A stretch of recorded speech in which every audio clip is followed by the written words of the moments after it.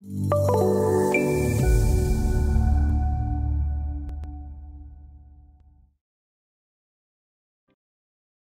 here, we are going to continue placing annotatable elements, leveraging different text styles like we have been doing so far.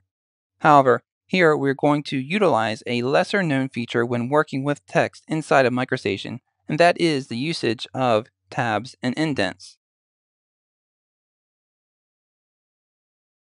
So we're going to close that file and then select the CAC Retail Center Development Workset and open the General Notes DGN file. So here we're going to continue to place annotatable elements, leveraging different text styles like we've been seeing so far.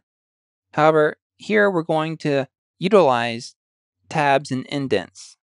As you can see here, we have the General Notes sheets. These are in a state of work in progress, and we wish to add some drainage notes which occur on the second sheet, shown here. So as you can see, we have this area on the left that is open. This is where we're going to place our general notes relative to the drainage. The source of these notes will come from a text file. So I'm going to open up the text file with Notepad.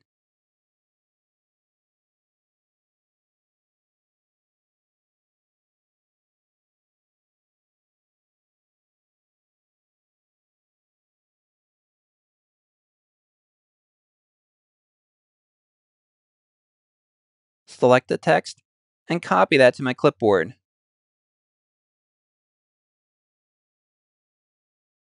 I have what I need so I can close Notepad.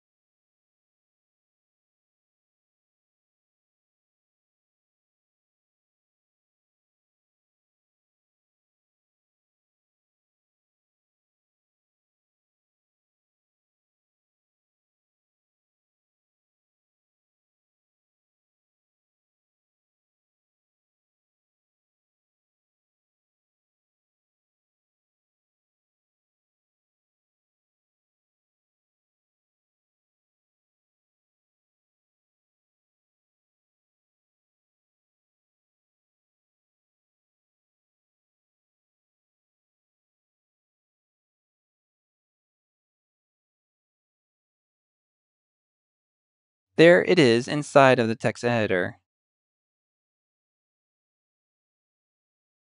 This text is going to need some work if it is to match what we see over on the right column over here. For now, I'm just going to place this text into the design. Now we're going to come back here to this text and touch it up using the Edit Text tool. All the next steps that I'm about to take I could have done before placing the text. For demonstration purposes, I'm going to step by step through this for you. We'll begin with the casing. As you can see, the casing is a mix of upper and lower case. Easy enough. I'll select the text to edit it.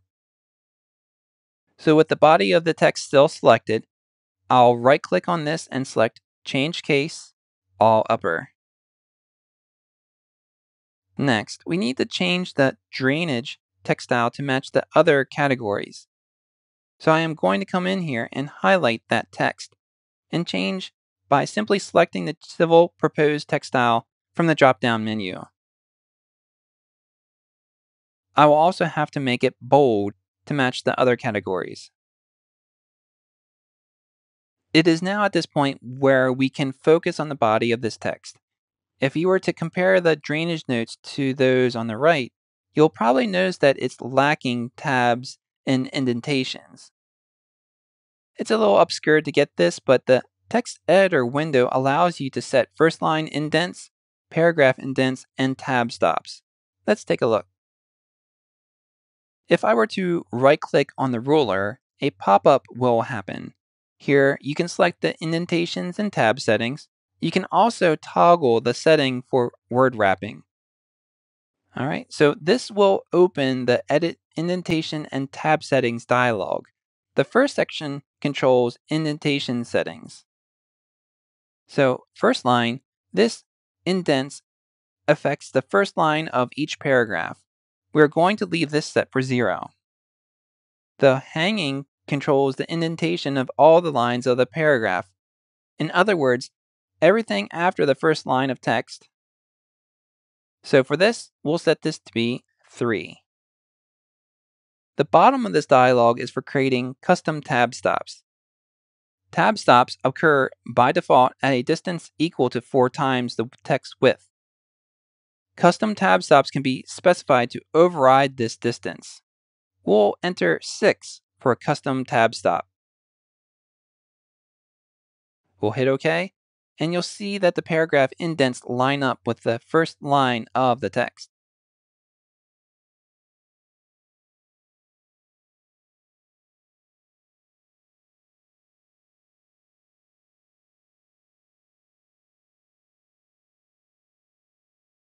So you can see that there is one more thing here that we need to address, and that is the bullets. Those will utilize the custom tab value of 6. So I'll reselect this with the Edit Text tool, and I'll make sure to set those correctly to that custom tab setting.